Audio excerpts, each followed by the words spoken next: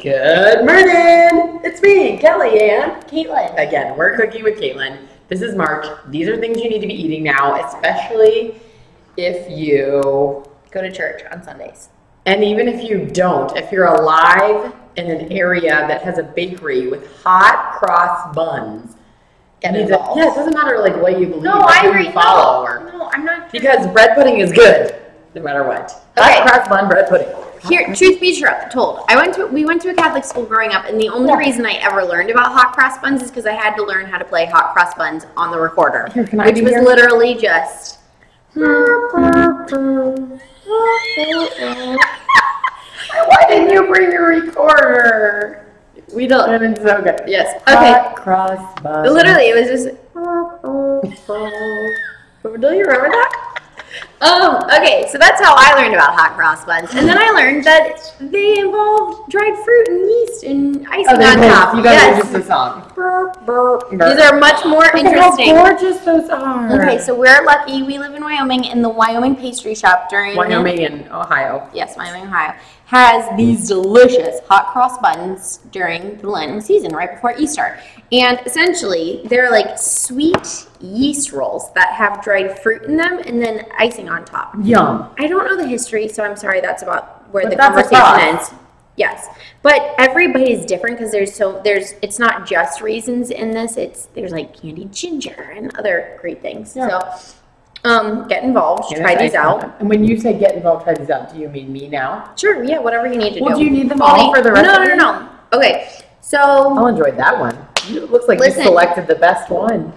Okay. So these are delicious if you can get them while they're still truly hot in cross buns. It's a religious experience. Totally. But But- you'll be like,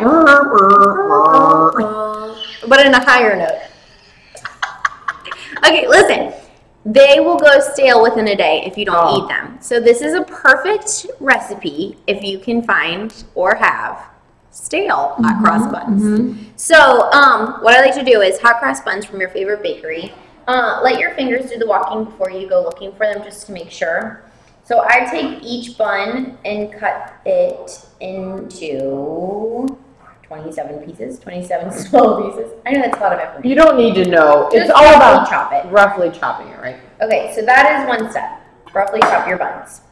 The next step is in a small bowl, like any religious nut, we like alcohol. So these are raisins soaked in whiskey, and it'll help cut the sweetness of the hot cross buns.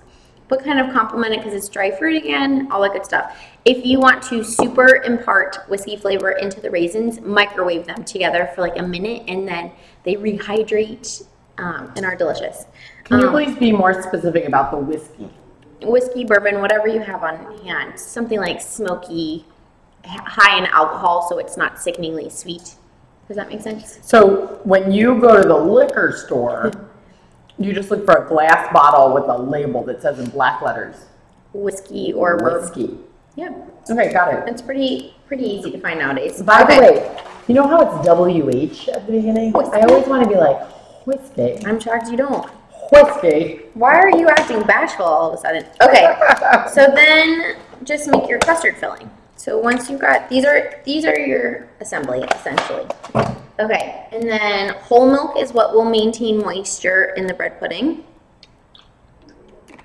And then heavy cream is what adds like that luscious body to it. Coat your tongue. Yeah, kind of. whew, so good. Okay, then there's that. And keep in mind that because there's dried fruit in the hot cross buns, this is all healthy. Okay, I just lied. whatever makes you feel better. Why are you doing that instead of the hand mixer? Did you do it Because hand mixer? it creates a more uniform consistency. Oh, really? Yeah. Okay, so for people who don't have immersion blenders, like me, Just a blender, a food processor, as long as you don't exceed the liquid point.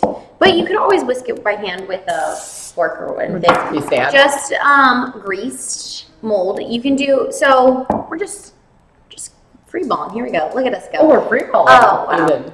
I don't know. What do we So want to say? a greased, I don't know. Think about Freestyling. Freestyling. We are not free balling. Speak for yourself, Caitlin.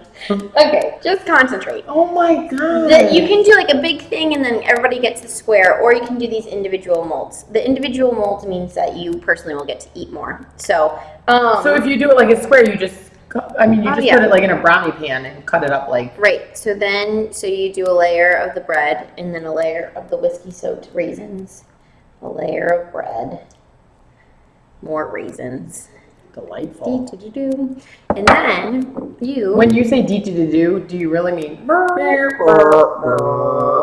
Yes.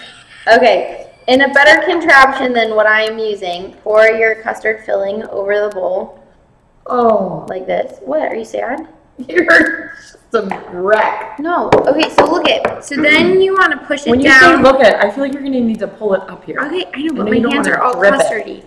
Okay, so. Can I pull it down a little or yeah. no? So I will pour the egg mixture in, and if there's more egg than bread, then it appears, and then cube up another bun and do another layer of raisins and all of that good stuff and soak it in. But let this sit for 10 minutes before popping it into the oven, and just to make sure that the bread sops up all of the custardy filling, and that will create a delicious bread pudding. So then I bake it in the oven. I like to do 400 degrees for it'll only take like 15 minutes. Wait, this is the finished one. Can you show the finished one before you? I'm having a lot Use your manners.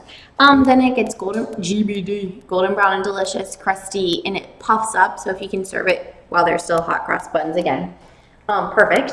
And then in here I just did homemade cream cheese frosting to complement the cross buns, and just diddy, dun dun dun dun. That's delicious, delightful. Yes. So we've given you ample amount. Yowzers. We've given you plenty of time. Easter is still a couple weeks away. You've got time to practice this. Yes. Enjoy this on your own. Yes. Play with it, have fun, enjoy it, and get involved with hot cross. Wow, there's so many steps. Well, you know. So many steps. It all involves bread. Yes. Bye. Thank you guys.